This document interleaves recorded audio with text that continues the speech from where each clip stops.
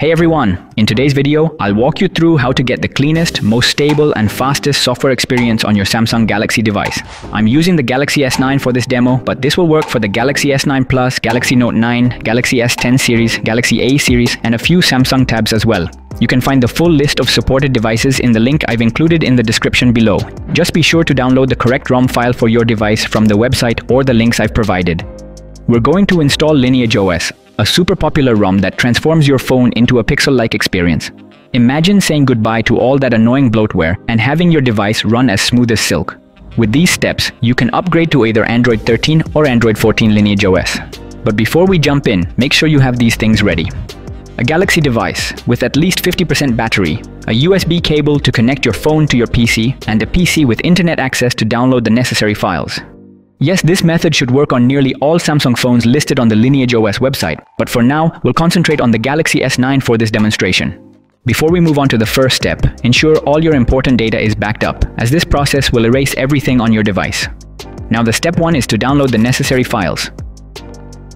First, grab the SDK tools. Visit the link provided to download the suitable SDK tools for your system, whether it's Windows, Mac, or Linux. Once there, accept the terms and begin the download. Next up, you'll need the Samsung Android USB drivers. These drivers are essential for your computer to recognize your device. Then, get your hands on the Samsung Odin tool. This tool is what you'll use to install the custom recovery. Don't forget about the G apps, the compatible Google Apps package. Depending on whether you're opting for Android 13 or Android 14, you will be choosing the correct package of Google Apps. Like in my case, I am choosing this one to download. Also, make sure to download the 7-zip installer as well. This software will come in handy for handling compressed files. Lastly, grab the LineageOS ROM file. Head over to the LineageOS website and select the ROM file for your specific device model. Whether it's a Galaxy S9, S9 Plus, Note 9, or any other device from the Galaxy series you have, it must be one of these options listed here. So click on your device here and download these 3 required files from the website. Remember, this ROM for Galaxy S9 on the LineageOS website is based on Android 13, but if you're keen on installing Android 14, you'll need to download the ROM files from the provided SourceForge link. But just a heads up, as you can guess from the ROM package name, this isn't an official version, so go with it only if you know what you are getting yourself into. Alright, now let's get everything sorted and prepared. First, install the Samsung USB drivers. If you haven't done this already, make sure to install them so your computer can recognize your device properly. Next, install 7-zip. This tool will help us handle compressed files. Now, let's extract the platform tools file. Unzip it, delete the zipped file to keep things tidy, and move on to the next step. After that, extract the Odin file. Unzip it, and once again, delete the zipped file to maintain a clean workspace. Next, we need to convert the recovery file to TAR format. Right-click on the recovery file. Navigate to 7-zip and select Add to Archive. Choose TAR as the archive format and press OK. You can now delete the original recovery file since it's no longer needed. Now let's prepare the ROM and GApps files. Copy the Mind the GApps and LineageOS ROM files into the Platform Tools folder. Rename the LineageOS ROM file to From for Samsung for easier identification. And rename the Mind the GApps file to GApps for simplicity. Finally, run Odin. Open the folder where Odin is extracted and launch the Odin application.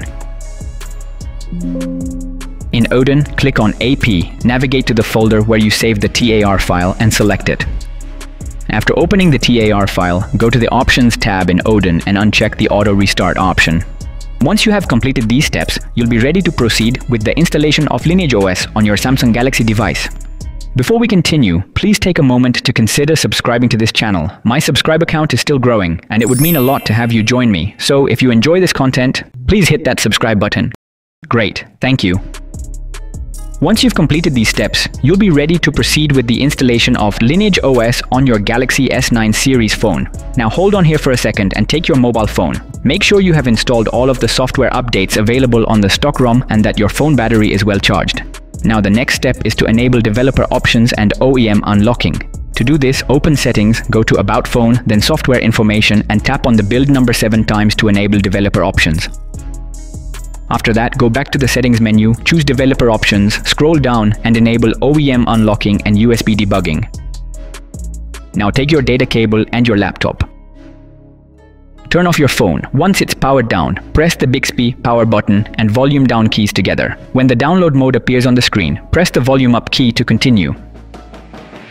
Connect your phone to your laptop. Odin should detect your device, as shown here, indicating you're ready to flash the recovery file we imported earlier. So, click Start, and within a few seconds, the process should complete, displaying the message Pass. Now from here, to boot into the recovery we just installed, press all the keys at once. Keep pressing until you see the Samsung logo, then immediately release the volume down key to enter recovery mode.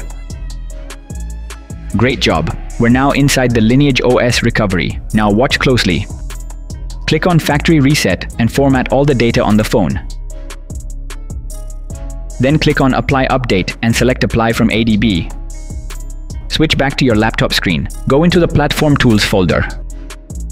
Right-click in the blank area, click on Show More Options and choose Open in Terminal. Now, pay attention. Type ADB Devices and press Enter.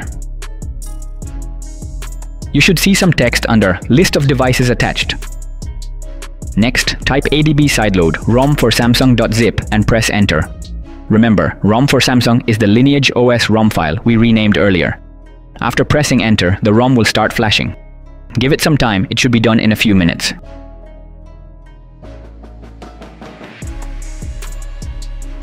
You should see the text Install completed with error 0, indicating the procedure was successful. Once done, go back to the menu, press Advanced, and reboot into recovery. Next, we need to flash the G apps. Again, click Apply Update and select Apply from ADB. Then, in the command window, type ADB sideload G apps and press Enter. The flashing process will start again, and within a few minutes, you'll be back to the recovery screen. You should see the text Install completed with error 0, indicating success. If you don't see this message, it means your G apps package wasn't appropriate. So to fix that error with the G apps, visit this video's description and try out other solutions by downloading the correct version of G apps. After that, click on Reboot System Now. This will take no more than 5 minutes and you'll reach the welcome screen. Once you are there, go ahead with the generic setup steps and enjoy your super smooth software experience with this custom ROM. Now, if you want to see how this ROM compares to the original stock ROM, then let me be straight. There isn't much difference in Geekbench scores, as you can see here, but there's a significant improvement in user experience, which is what really matters. This custom ROM is quite stable, and I haven't encountered any major glitches or stutters. I'm pretty happy with it. Now, if you install it, please share your findings in the comments below so others can benefit from your thoughts. Lastly, I'd greatly appreciate it if you could hit that like button and subscribe to my channel. Have a great day. This is Khan, signing off.